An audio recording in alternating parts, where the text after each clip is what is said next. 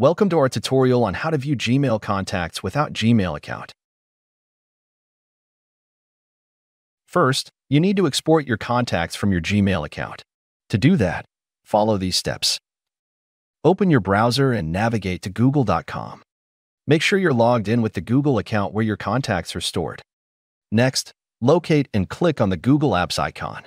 It usually appears as a grid of squares or dots.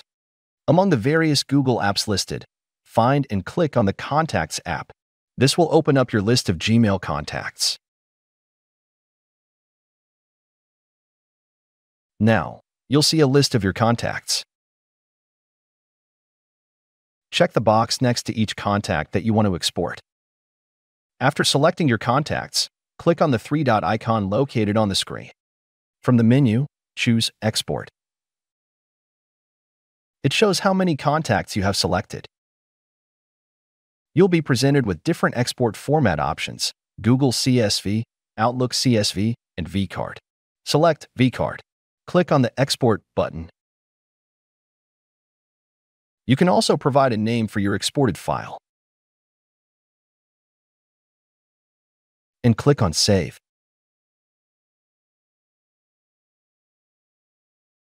Your contact file has been exported and converted to vCard format. Now, visit the website Free File Viewer. This is the interface of the online vCard Viewer website. Here, you can drag and drop the vCard file that you have exported from your Gmail contacts. Or click on Select Files to open a mini window and browse your vCard files. Once you've selected your vCard files, click Open. Scroll down to see the information of your vCard contacts. This is the list of vCard contacts. Here, you can search for contacts by names. There, you can see how many contacts your vCard file contains. Now, let's take a closer look at a contact. This is the Contact Preview panel, displaying information in a user-friendly manner. Here, you can see the profile image of the contact, along with their name and contact number. You can also view additional details such as their title, full name, contact number, email address, and organization.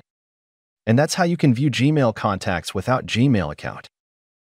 If you found this tutorial helpful, don't forget to like, share, and subscribe for more helpful tips and tutorials. Thanks for watching. For more details, check the description below.